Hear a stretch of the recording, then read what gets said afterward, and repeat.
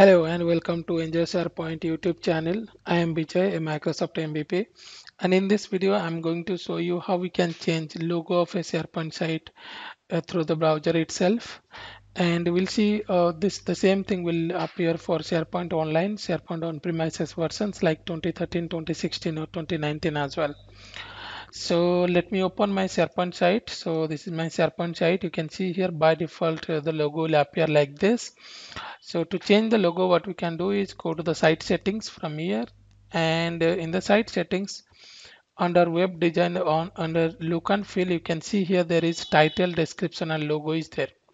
Click on that, and this is the place where you can change not only the logo, you can also change the title and description of the site as well.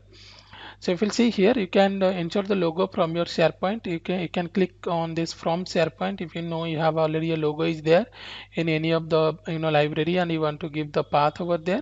If you don't, you can just upload from your computer as well. Click on this mic from computer and then choose the file. So I have a file in my desktop. This is the logo file. Just choose that and click on OK. So once you click on OK, you can see here the logo is coming, and we can say this is SharePoint sky.com site. So this is the this is the all text or the description for this logo. So then you click on OK, and once you click on OK, the logo will be set for this particular site. You can see here. Apart from this, also you can do change logo through PowerShell programmatically as well. So hope you like this video, and if you like our videos, subscribe to our YouTube channel.